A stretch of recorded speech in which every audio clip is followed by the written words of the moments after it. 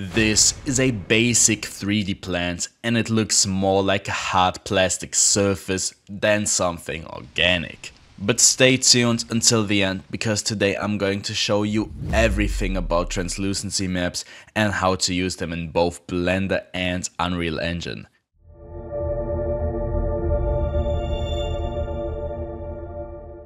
Maybe you have seen translucency maps before and ask yourself what they are. So the translucency property is present in some materials that refract rays of light but do not fully absorb them, allowing part of the rays to pass through.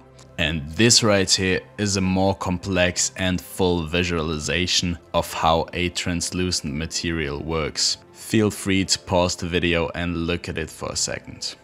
An example for translucent materials are leaves, liquids, thinner parts of our body like the ears and nose, and most organic materials also have this property like paper.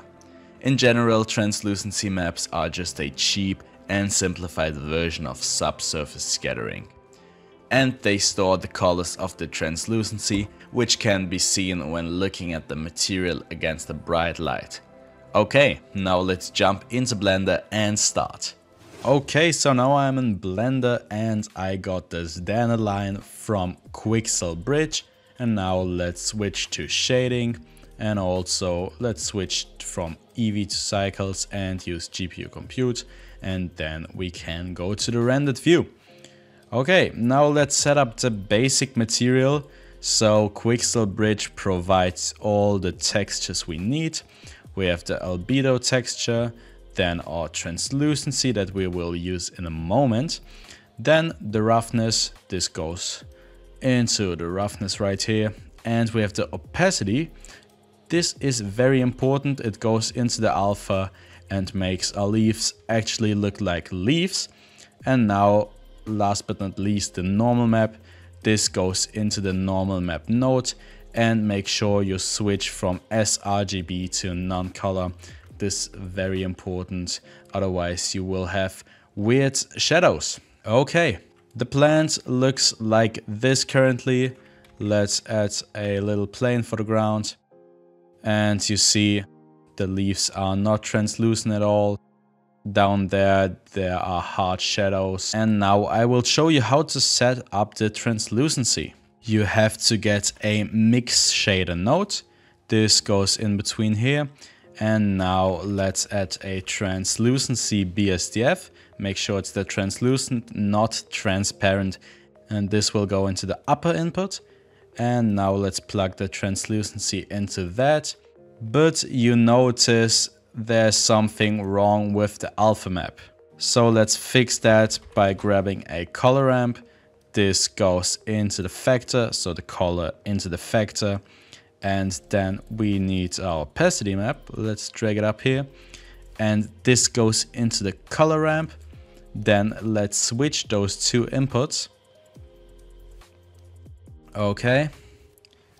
And then you can make this dark color brighter until you like the result. So if you make it completely black, then you have more translucency.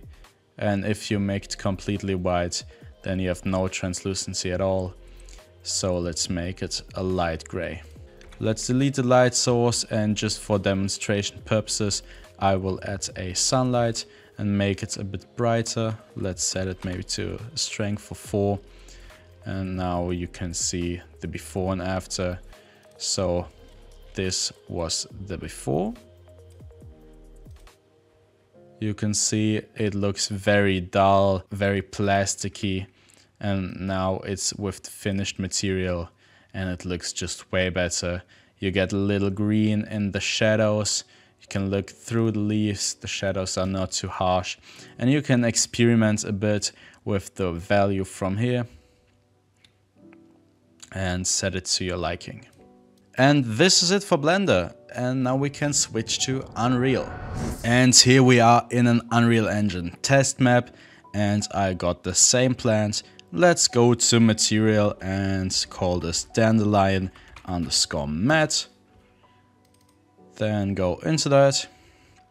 And now drag all your textures in. Okay, and setting up this material in Unreal Engine is actually quite easy. So we have to go to the Dandelion Matte node and then change the blend mode from opaque to masked. And you see we get this opacity mask option right there. And also go to shading model and switch it from default lit to two-sided foliage. This shading model was especially made for foliage, and when the lighting is baked, the light can pass through the leaf.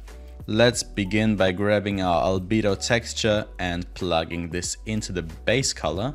Then let's plug the roughness into the roughness right here. The opacity mask goes into the opacity mask, of course. And then the normal goes into the normal right here. And now this material would not have the translucent feature, so we got our translucency map, and this goes into the subsurface color. There's a bit too much specularity, so what I will do is pressing 1 and the left click at the same time to get this node. If this doesn't work for you, you can right click and search for scalar parameter and just use this one. Okay, so I will add a value of 0.05 and plug this into the specular, and then there's only very little gloss going on. Now we can save this material and let's drag in our dandelion model and make it actually a bit bigger. And I will apply the old material without the translucency to it, and you can see the sun is coming from this direction and you can see through the leaves. And if I rotate around the plant, it just looks the same from all directions. And this dandelion material is the one we just made, and let's apply this one.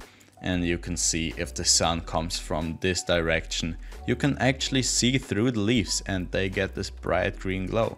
And from the other side, the plant has no translucency because the sun is at this side.